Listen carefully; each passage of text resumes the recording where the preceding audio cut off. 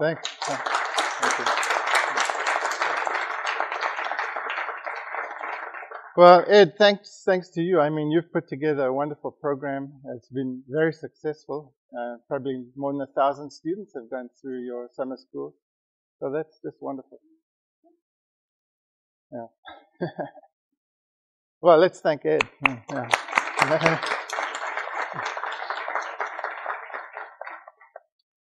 So the question was turbulence chemistry interaction. And when is it important and when is it not important?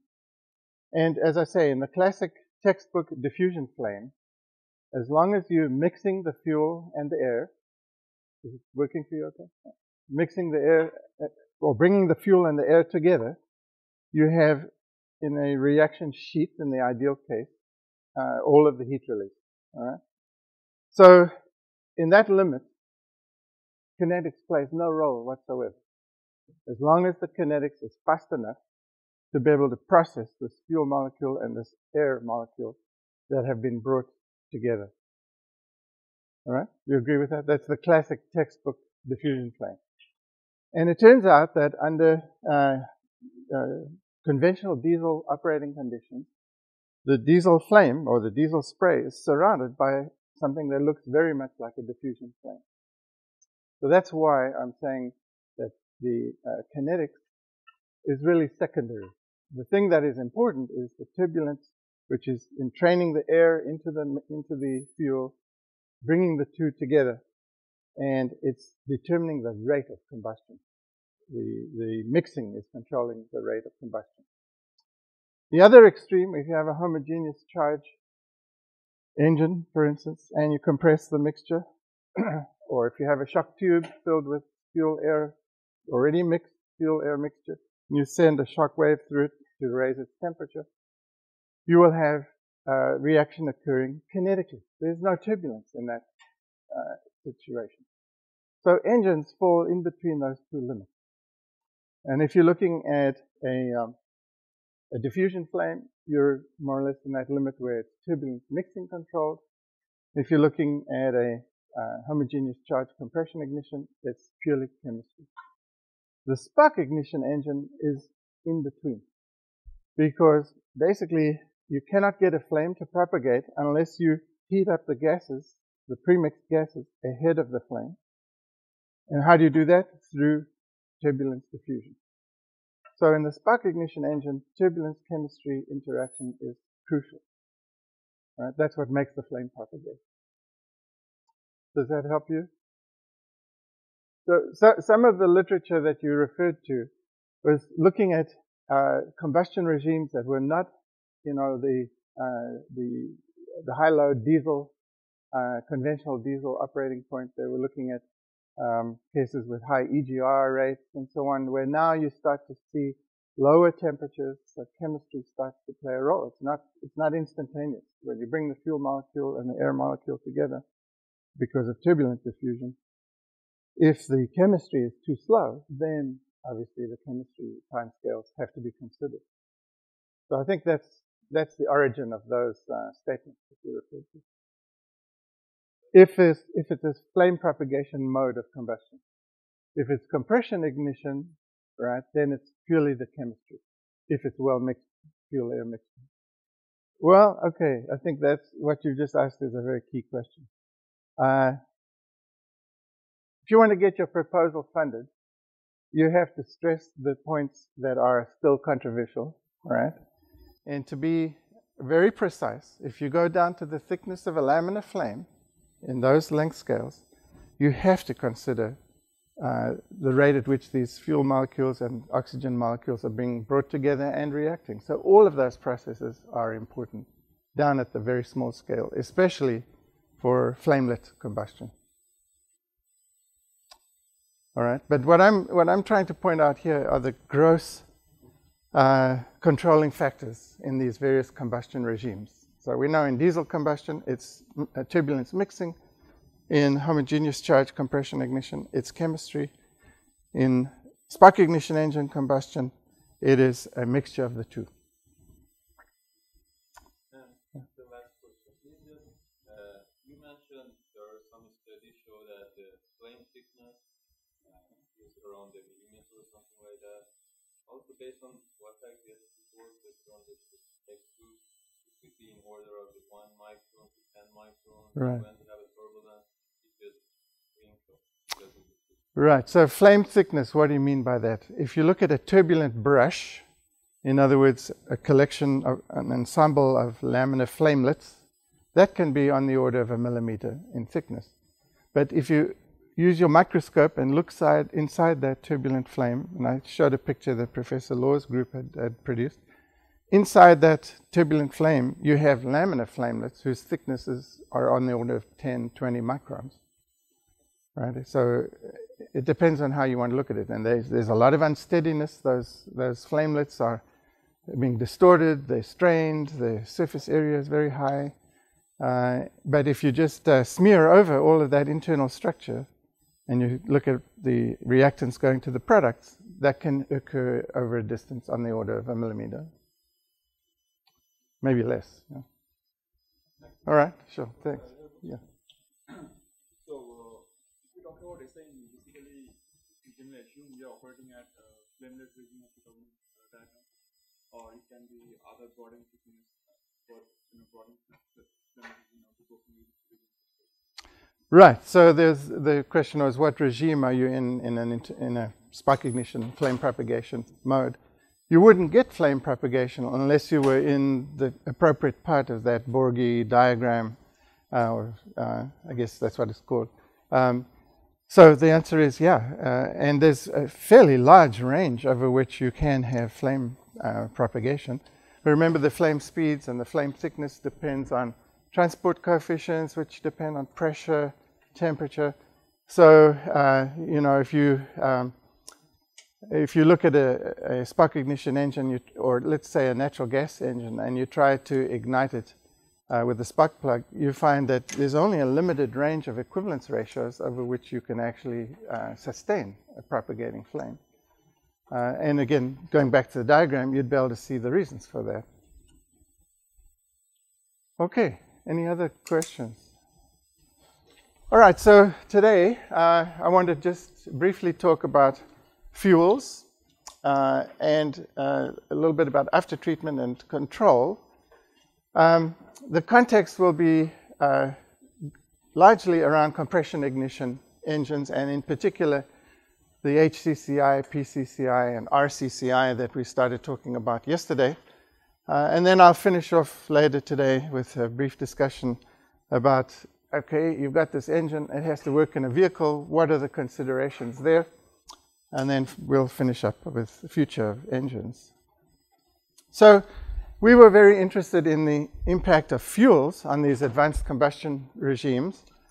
And so we designed an experiment, which I think I've mentioned to you before, but just reviewed over here, where the internal combustion engine was outfitted with 2 port fuel injectors, so that the fresh air would be mixed with potentially 2 different fuels. We chose to use N-heptane and isooctane as representative surrogates for diesel fuel and gasoline.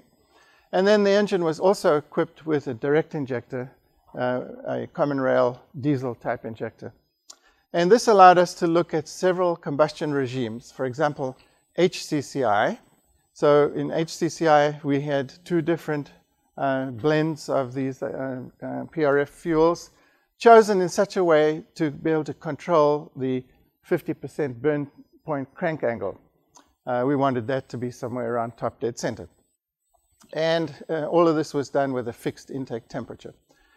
For RCCI, we basically used neat isooctane in the port injectors, all right? And then the direct injector used N-heptane, like we were discussing yesterday when we spoke about gasoline and diesel. Then for PPC, or partially premixed combustion, sometimes called PCCI, we wanted to use a single fuel, as you would do in that strategy. And we chose a fuel that had a gasoline-like reactivity of PRF of 94, because there's a lot of interest in using basically gasoline compression ignition, using gasoline in a diesel engine. and to exploit the fact that because gasoline is less reactive, you have more time available for mixing of the fuel and the air, in that way lowering the local equivalence ratios in the combustion chamber and avoiding soot. And by diluting the mixture, you can lower the temperatures and avoid NOx. So these are three advanced combustion regimes or strategies that we wanted to compare. And the main thing we were really interested in was the control of the combustion process. How much control do you have with these three different strategies? It's the same engine I discussed last time, the GM 1.9 liter automotive diesel engine, compression ratio 17:1. The piston bowl was one of those shallow disc-shaped bowls that I mentioned before, half-liter displacement. And you can see some of the other parameters of interest here. It's a standard port fuel injector and a Bosch common rail low-pressure injection. So, controllability of combustion. What we decided to do was to set up a baseline operating condition, 5.5 bar, 1500 RPM, and run the engine in these three operating modes and try to keep the combustion phasing the same. So the CA50 would be the same from these three strategies. We used single direct injections for the PCCI or PPC combustion strategy and also for the RCCI. Of course, the RCCI had, in addition, port fuel injection of the low reactivity fuel. And as you can see from the results here, the NOx levels were extremely low. So these are all classified as low temperature combustion strategies. You can see the global equivalence ratios were roughly the same, so we're operating lean combustion here. The global PRF, that means the fuel reactivity, is roughly the same for all three strategies. The difference was basically in how much premixed fuel it was introduced into the combustion chamber. So for HCCI, all of the fuel was premixed in the port injection. For RCCI, most of the fuel was the less reactive fuel introduced in the port fuel injection, and the remainder was direct injected. So you only need a small amount of the reactive fuel to get the combustion going. And then the premixed fuel for the PPC case was around 80%, and the rest was direct injected. So here you have a fixed fuel composition, PRF 94. The timing of injection, of course, is only relevant for the two, the PPC and the RCCI cases. So looking at the results here from this case, we had roughly the same CA50 or combustion timing. The efficiencies were fairly good for an automotive diesel in the 45 to 47% range. You'll notice that the combustion efficiencies were not that good. That wasn't really the goal of this effort here, to try to optimize the efficiency. It was more to say, we've got a baseline condition. Let's see how controllable the combustion process or the engine operation is. Pressure rise rates were much lower for RCCI, you can see here, than for the two more premixed cases with HCCI and PPC. So the experiment that we then pursued was to say, all right, in a real world engine operation, you're running at this operating point.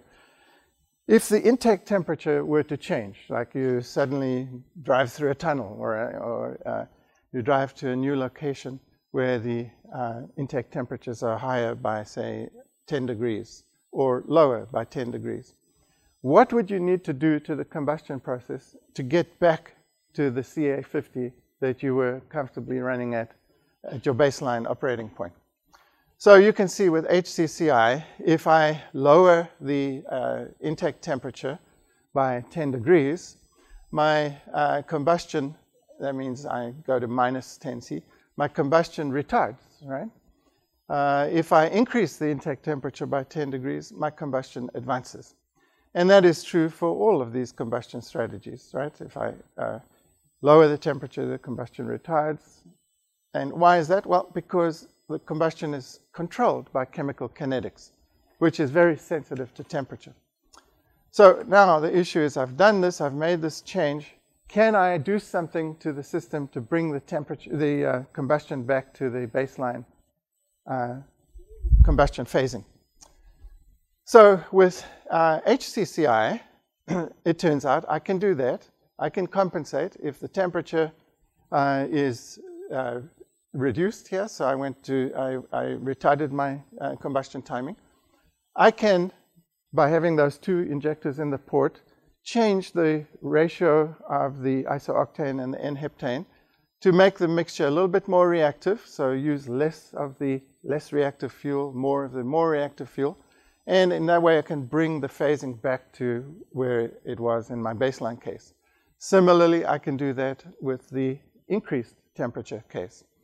And at the end of the day, I am able to maintain my CA50 to be pretty much what it was in the baseline and still keep good low emissions combustion. I can do the same thing with RCCI. With RCCI, if I change the premixed fuel amount by allowing less of the less reactive fuel, I can bring my phasing back to the baseline timing. And of course, compensate by injecting more of the more reactive fuel directly. I don't have to do anything to the injection timing. I can keep it the way it was. All I do is change the gas-diesel ratio or the isooctane N-heptane ratio, and I can bring the phasing back. The problem is when you have a single fuel. So with a single fuel, it turns out you can bring the timing back to the baseline timing when you've lowered the intake temperature. But the only way, the knob that you really have is how much fuel you directly inject and the injection timing. So by reducing the amount of premixed fuel and adding more direct injected fuel, you can locally increase the equivalence ratio, make the fuel a little bit more reactive, and in that way bring the timing back to where you wanted it. The problem, though, is that now you have much larger gradients in equivalence ratio in the combustion chamber, which lead to locally higher temperatures, and now you see a big increase in NOx. Going in the other direction, for the plus 10 degrees, you really don't have a whole lot of options available. You can go to pretty much, all you can really do is go toward the HCCI limit. And we were, in this case, not able to go all the way up to the HCCI limit, because in order to get the combustion phasing to be roughly the same for these three combustion strategies, we had to run with a slightly higher intake temperature for PPC. So what this slide really shows you is that the flexibility that you have with having two fuels really allows for significant combustion control. And let me just look at that PPC case in a little more detail. Here's the table you saw on the previous slide, and here's that graph. So if you look at using the injection timing to try to control the combustion, and here we're talking about this plus 10 degrees case. We want to bring it back to the solid line, the baseline timing. You can see that I just don't have a lot of control if I start going with early injection. The only time I have control is by going to later injections closer to TDC. And when I do that, as I mentioned, your NOx increases. And similarly, if I try to change the amount of premixed fuel, in other words, to increase that local equivalence ratio, again, all I can do is change the combustion timing by about a degree or two. I just don't have the control that I would have with two fuels. Okay, so that indicates that these advanced combustion regimes are very sensitive to intake temperature, and to compensate for changes in temperature, it's actually very difficult to do with a single fuel. Same thing applies when you have intake pressure variations. And this is crucial if you're talking about a transient engine. You put your foot on the gas pedal. The turbocharger takes a while to ramp up in operation. And so you're going to have fluctuations in intake pressure during this process. And so here we looked at changing the intake pressure by 10 kPa, or 10%, plus or minus, for this close to naturally aspirated case. There's no EGR, by the way, in any of these experiments. And as you can see, looking at the HCCI case here, if I increase the intake pressure by 10 kPa, I increase my kinetics, reactivity of the fuel, and so I get advanced combustion. If I reduce the intake pressure by 10 kPa, kinetics slows down, and I get retarded combustion. The same thing is true for these other combustion modes. Interestingly, though, you see less of an effect in RCCI, and this tells you and hints that the fuels that we're dealing with respond differently to changes in pressure. In particular, the ignition process and so on is really controlled by the N-heptane fuel, which is a two-stage fuel, and it's less sensitive to pressure variations than the isooctane fuel, which characterizes these two cases. But nevertheless, they all show some sensitivity to intake pressure variation. So we did the same thing here. So what would you need to do to bring the combustion phasing back to the baseline value with these fluctuations in pressure? For the HCCI and the RCCI, where we have two fuels, and we're basically changing the ratio of the isooctane and heptane to control the PRF number, which then controls ignition timing, we have no problem doing matching the data. However, once again, with just a single fuel, no matter what we do to change the injection timing or the amount of premixed fuel, you can see here we had very little premixed fuel by comparison with the baseline and the plus 10 kPa case. And all that did was bring us into very large NOx emissions. For that case, we could kind of get back to the timing that was desired. But for the advanced case, we just ran out of ability to re-time or re-phase the combustion. So when it comes to engine control, these are issues, these are real issues. And one of the things that I guess a lot of people overlook when they read papers in the literature showing results with these advanced combustion strategies is the fact that, yeah, you can get the engine to run at one operating point. But now, in the real world, you have to compensate for variations in the intake conditions. And, you know, as you're driving down the highway, this is something that is a reality. And if your combustion strategy doesn't allow you to make these compensations, that's just not going to make it into a practical combustion system.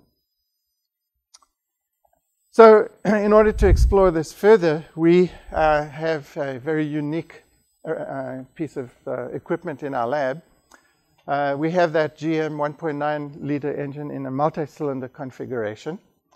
And it is attached to a fast response dynamometer. It's a hydrostatic dynamometer that allows you to impose very rapid transients on the engine. Rapid transients, 2,500 RPM per second. So you can essentially have an instantaneous change of speed or load imposed on the engine through the load control that this dynamometer offers. And we have used this in a series of experiments in Reed Hansen's PhD thesis. You can read about it, where basically what he did was to impose sudden speed changes or sudden load changes. We have the engine instrumented with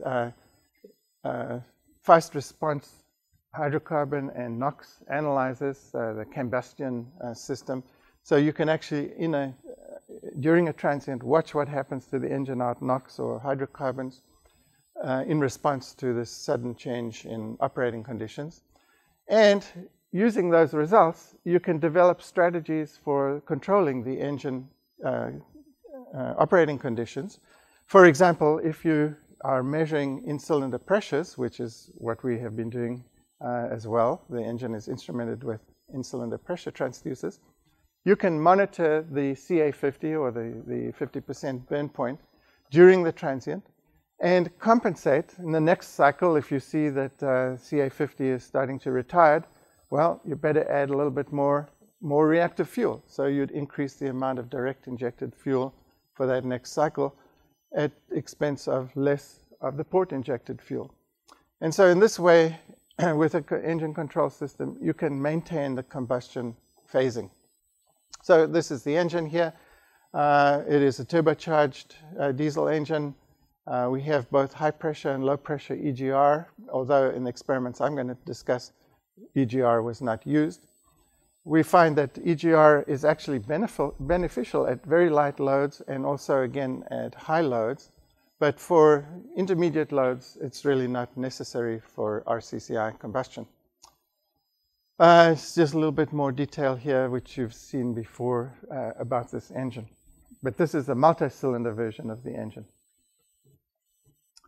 So here are just some sample results from Reid's PhD thesis.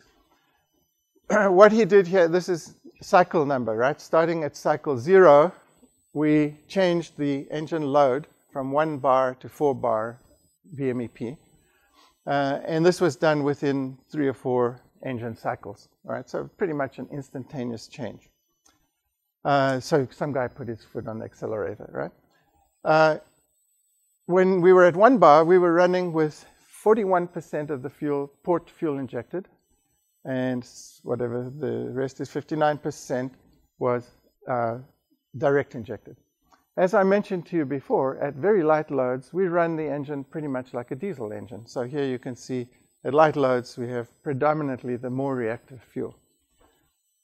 From our steady state tests, going to 4 bar, we would prefer to have less direct injected fuel, more of the port fuel injected fuel. So our goal was to reach 77% of the port fuel. So what I'm showing you here is CA50.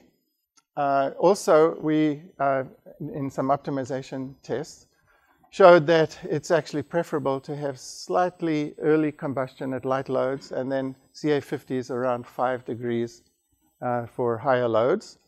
The two curves here correspond to using open loop control versus closed loop control. So the open loop control, basically, we just have tables of data that tell you for a given operating condition what you should be using for your gas-diesel ratio. Closed loop is using the feedback pressure data. And you can see we're able to control the engine and keep it pretty stable. And while doing that, if you look down at this plot, this is the NOx as a function of cycle. We maintain very low NOx without any significant evidence of having changed the load by this amount. On the other hand, if you look at conventional diesel combustion, this is with the stock engine control system for the Euro 4 calibration. It's a very good calibration. You'll notice that the CA50 is very late here. It's like 15 degrees after top dead center. And again, the calibration chooses that to try to keep NOx as low as possible.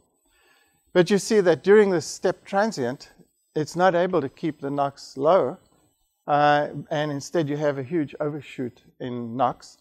And then the controller starts using EGR. The turbocharger is starting to come back up to speed with the increased airflow. And eventually, it's able to bring the NOx back down. But during this process here, you see during that transient a significant amount of NOx production, which is, of course, a concern. If you're catching the NOx in a federal test, for instance, a lot of the NOx is being produced during those transient moments. So that's one example that shows that as far as NOx is concerned, RCCI combustion with this extra knob of being able to change the two fuels gives you tremendous control. Here we are looking at hydrocarbons, and the story is a little different here. With conventional diesel combustion, the engine-out hydrocarbons are relatively low, right? And if you look at RCCI combustion, the engine-out hydrocarbons are higher. This is after the diesel oxidation catalyst. But the engine-out unburned hydrocarbons are, of course, much higher. So you can see the reduction here has been because the catalyst has been doing its job. During this transient, we actually see a spike in the hydrocarbons going into the catalyst, and then eventually reaching the steady state level. So you could see there's probably room for some more calibration improvements here. But nevertheless, you see you have this control capability. Now, one of the reasons why we think you see an overshoot in the hydrocarbons is, if you go back to the engine layout, we are port fuel injecting the gasoline or the low reactivity fuel. And as is known in spark ignition engines, you tend to get puddling of the fuel on the intake ports. And so it takes several cycles before you can actually accommodate a change in load in a spark ignition engine. And so the calibrations are quite complicated because they actually take into account the amount of wall film fuel in the ports during a transient, and then back off on the injected fuel amounts or increase the injected fuel amounts depending on whether you're going in an upload or a download. So it becomes quite complicated, and we didn't have any of that in our calibration. So that's one of the reasons why we think we saw that increase in hydrocarbons. So fuels, you see, I've discussed with you that fuels are important. And so we also have been looking at other fuels, and in particular ethanol. So I'm going to compare here conventional diesel. This is data that I showed you yesterday for the Cummins engine from Sandia running on diesel fuel. We also collaborated with the group at Lund University who were running partially premixed combustion with ethanol fuel. And then dual fuel RCCI, where we ran our Caterpillar engine with ethanol as the low reactivity fuel and diesel as the high reactivity fuel. Actually, we used E85, which is very close to ethanol in its characteristics.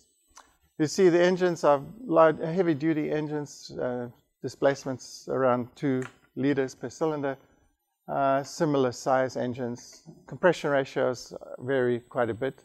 The reason this one's low, remember, is that it's an optical engine, and to get the compression ratio to be more realistic, the intake temperatures and so on were increased to make the temperatures and pressures the same at TDC as in a 16:1 engine.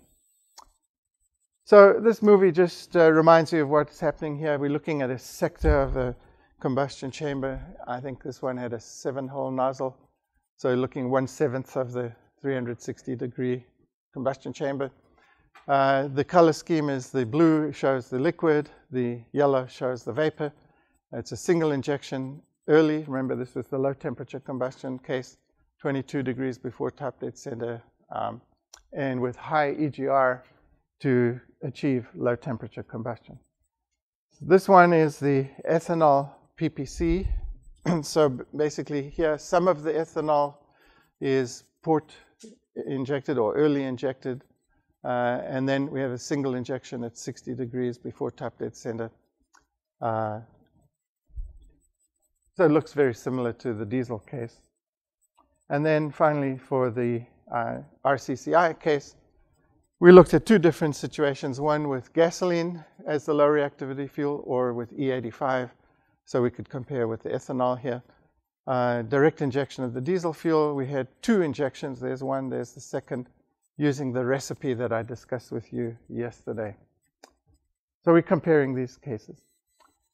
So first, let's just look at the differences between running with gasoline as your low reactivity fuel versus ethanol. And we're comparing here the pressure trace versus crank angle for E85 and diesel and gasoline and diesel. And there's 2 curves in each case, one being the experiment and one being the simulation. And you can see if you look at the ethanol, you have a much lower pressure rise rate, and that shows up here also in the shape of the heat release curve. The gasoline has a more HCCI-like combustion trace.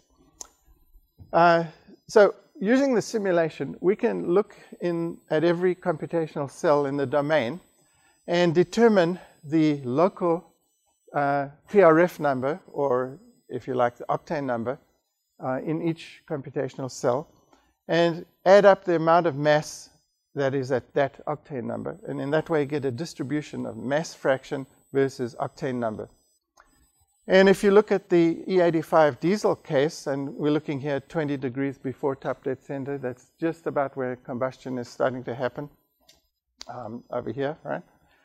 You see that there's a wide range of octane number in the combustion chamber when we run with ethanol as the low reactivity fuel, going all the way to over 100 here. Whereas with the gasoline diesel, you have a much smaller range of octane number stratification, going only up to 90 something. Actually, it would be 100, right, if you were running with isooctane. So you can see that one of the differences between running with ethanol or gasoline is that you have less control over the reactivity stratification. There are, of course, other things that are really interesting, and that is if you look at the low temperature combustion part, the behavior of ethanol ignition and gasoline or isooctane ignition is quite different. And that's what gives you this lower rate of pressure rise for the case of ethanol. I'll talk more about that in a minute. So we can, again, with the simulations, compare the progress of reaction by looking at the fuel and combustion intermediates in the combustion chamber for these three situations. So here we have fuel undergoing first stage combustion to produce aldehydes, formaldehyde, so we track that. And then the second stage combustion, we track the OH. So looking at diesel, low temperature diesel combustion, we inject the fuel, it cooks for a while, you start to see the development of these first stage combustion products, the formaldehyde, and at a certain moment, the temperatures become appropriate for second stage ignition, and you start to see OH being produced and the formaldehydes being consumed. So that's kind of what we would expect from diesel combustion. If we look at the ethanol, partially premixed combustion, here's your ethanol, essentially very slow consumption, so long delay, long time of ignition delay, and then you start to see the formation of those intermediate aldehydes, and again a relatively long delay till the second stage combustion kicks in. For the dual fuel combustion, it's kind of interesting because now you look at the diesel trace, the black line here, and you see that at a certain moment the diesel fuel starts being consumed. You see a lot of formaldehyde being formed, but the ethanol and the gasoline or the isooctane, remember we're running E85 here, hardly are consumed at all. So basically the ignition is being controlled by the diesel fuel, as you would expect. Once you start to see the second stage combustion kick in, the OH starts to appear. At that point, you start to see temperatures rise sufficiently that the ethanol and isooctane start to become consumed. So if we look at the differences in the heat release event, this is the apparent heat release as a percentage of the fuel energy versus time. This is shown in milliseconds here because we're interested in chemistry here. For diesel, you see that premixed burns, little one here, and then the second diffusion burn. For the ethanol, there's a long delay followed by essentially an HCCI type combustion strategy. Whereas with the RCCI, you have this prolonged burn because you're essentially burning one fuel, and then the second fuel, which represents the mixture of the two fuels, and then finally the second fuel by itself. So this gives you a lot of control over the combustion process, even with different fuels. In this case, we're running ethanol diesel. So a lot of people, when you tell them about the idea of using two fuels, essentially close the door behind you and say we're not interested. Right? So the issue is, could you run these engines with one fuel?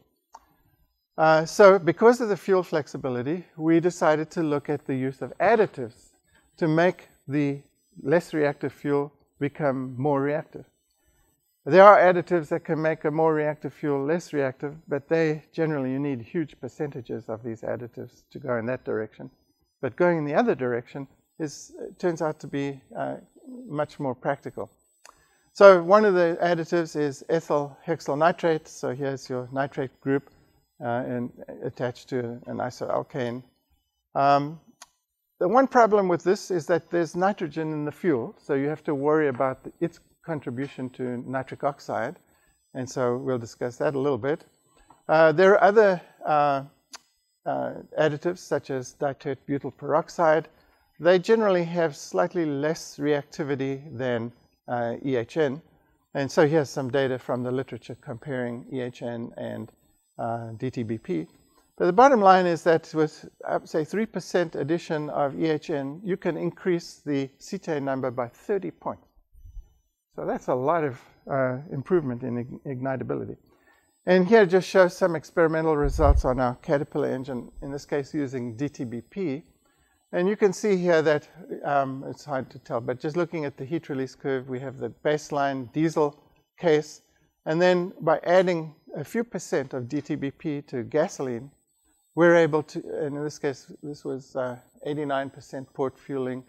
By adding just a few percent of DTBP to the direct injected fuel, which is about 10% of the total fuel, times this percent, so we're talking about less than 1% of the total fuel, you can maintain the same timings and so on.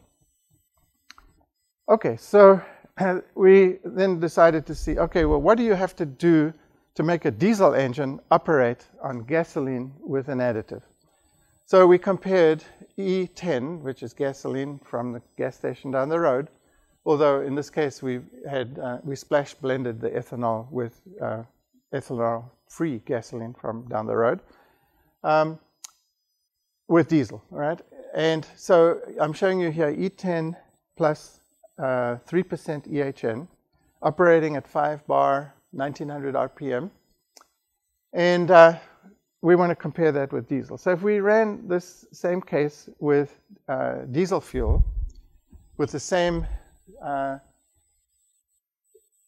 start of injection, all right, this is start of injection command, and same injection pressure, we got similar combustion, but a little different. You could see more of a premix burn and so on than we saw with the EHN gasoline.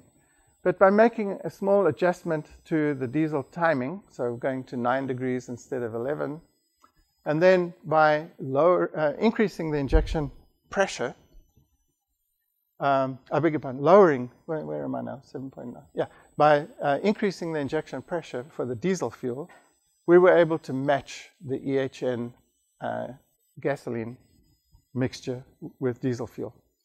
So basically, there's a slight difference in reactivity between gasoline plus EHN that required a 2-degree change here or a 3-degree change in timing, actually total 4 degrees roughly.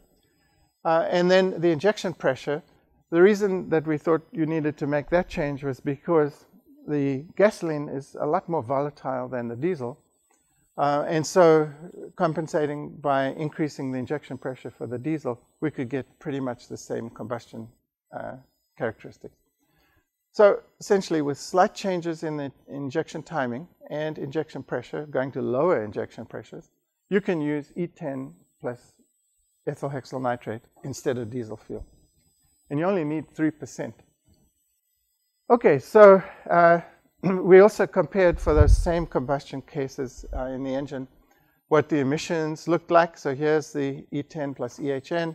Here's the diesel fuel with the slightly adjusted injection timing and injection pressure. You can see the NOx. This is diesel combustion, right? So the NOx, of course, is much higher than the EPA regulations here. But nevertheless, it's the same for the two fuels. Similarly for the soot. Okay, so having established that, we now went to RCCI combustion. So we're going to compare diesel gasoline and E10 EHN RCCI.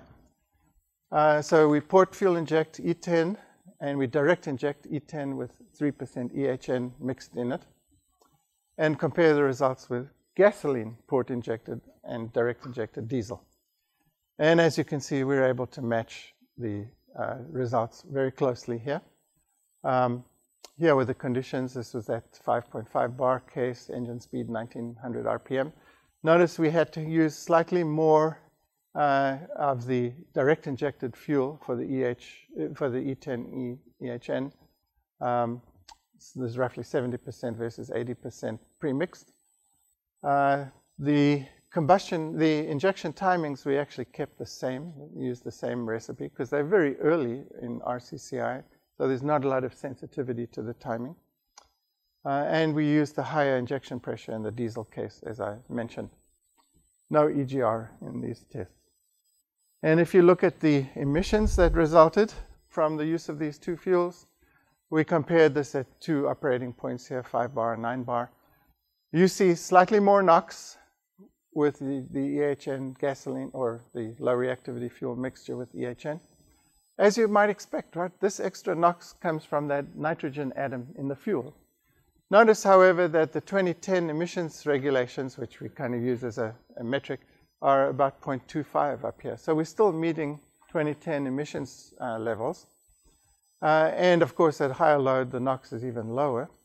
Looking at the soot, we have this cleaner gasoline without those aromatic components and so on that you would have in diesel fuel. So we actually see a reduction in soot, but these numbers are so small anyway that it's hard to say what the accuracy of that data is.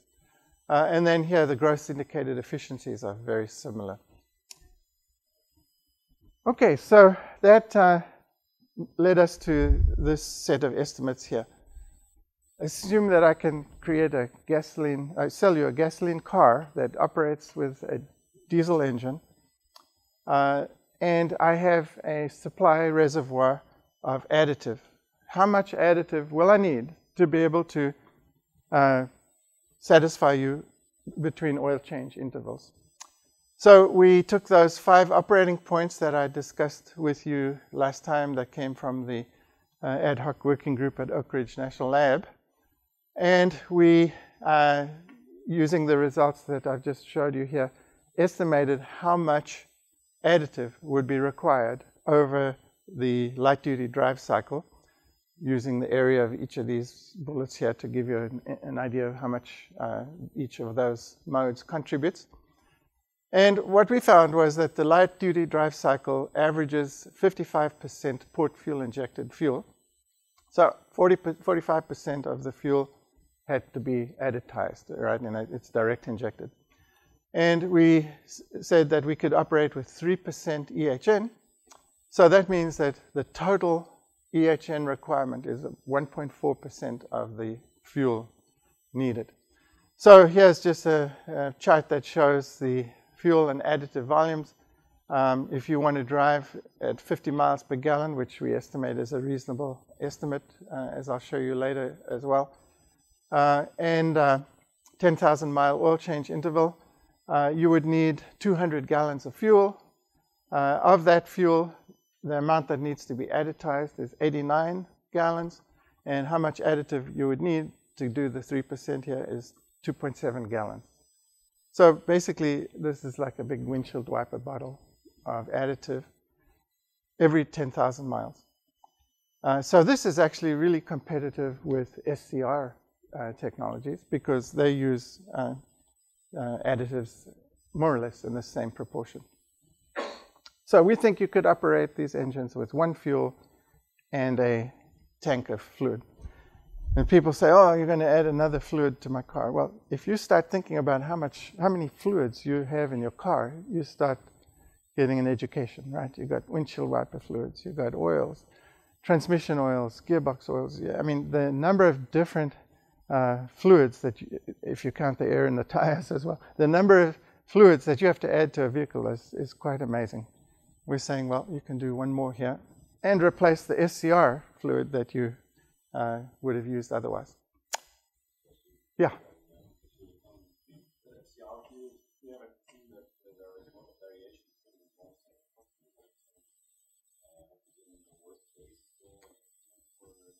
So, right, the question that you're asking is real drive cycles versus these FTP cycles. No, we have not done that. I've seen some of those results. I know Bosch had some papers where they showed that the FTP cycles don't represent reality at all. as people typically drive way faster than is assumed in those cycles. We haven't looked at that yet. It's something that would be interesting to look at, though. Okay, so we just spoke about gasoline. How about other fuels? Well, we also have been looking at natural gas diesel. We have started doing some experiments on the heavy-duty engine, but before doing them, we did quite a bit of simulation work, and I want to tell you about that briefly. So here I'm looking at natural gas diesel RCCI, and we covered in the simulations a wide range of operating points going from 4-bar light load to 23-bar high load. Here's the load versus speed chart for the engine. Here's your torque curve, and these are the points that we chose in the study. It's the Caterpillar engine, the 2.4-liter displacement, 16:1 compression ratio. And we did a GA, a genetic algorithm study, where we changed the 6 parameters you see here: the amount of methane, the amount of diesel fuel injected in the 2 pulses, and the timings, and then the amount in the first injection, and then the diesel injection pressure, and finally the EGR rate. The simulations were done with our Kiva model with PRF kinetics to represent the diesel fuel. We used the non-dominated sorting genetic algorithm in an improvement over the standard genetic algorithm that I told you about yesterday. 32 citizens per generation. We ran for 40 generations, so that's about 1,000 runs at each of these points here. So that's a lot of computations using the UW Condor system, those 4,000 computers that I told you about on campus. And here are the results. So there's a huge amount of data. You look through the data critically to find the best operating points. What we found here are the operating conditions again, 800 to 1800 RPM as we covered the load range. What you see is that EGR isn't really required until you get to very high loads. And that again is because of this low reactivity natural gas that you're using. So that's kind of interesting. The injection timings and so on are quite different than our conventional gasoline injection timings. We want earlier first injection, later second injection. Anyway, you can look at those details later if you're interested. But the bottom line is we're able to keep low soot, low NOx, except at the very high load point. The soot exceeds the EPA regulation, which is about 0.01. The efficiencies are in the 50% range, so that's pretty good. I'll discuss reasons why it's a little lower than with gasoline in a minute.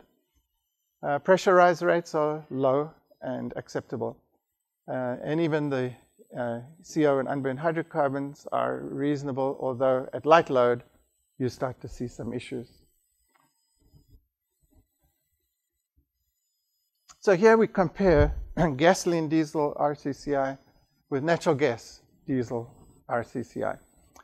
And we're operating the 2 different cases here, 9-bar IMEP with different boost pressures. So a high boost pressure case and a low boost pressure case. And these results, you can see, you can achieve similar combustion timings or phasings with the 2 different fuels.